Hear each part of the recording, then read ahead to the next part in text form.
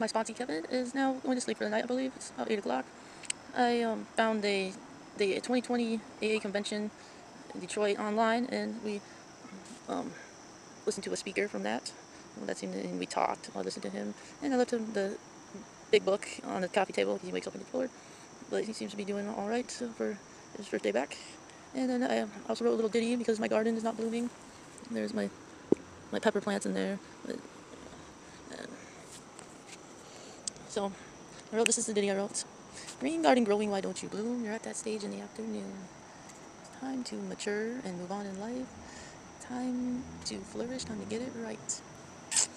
Oh, maybe they'll bloom, maybe they won't. Who knows?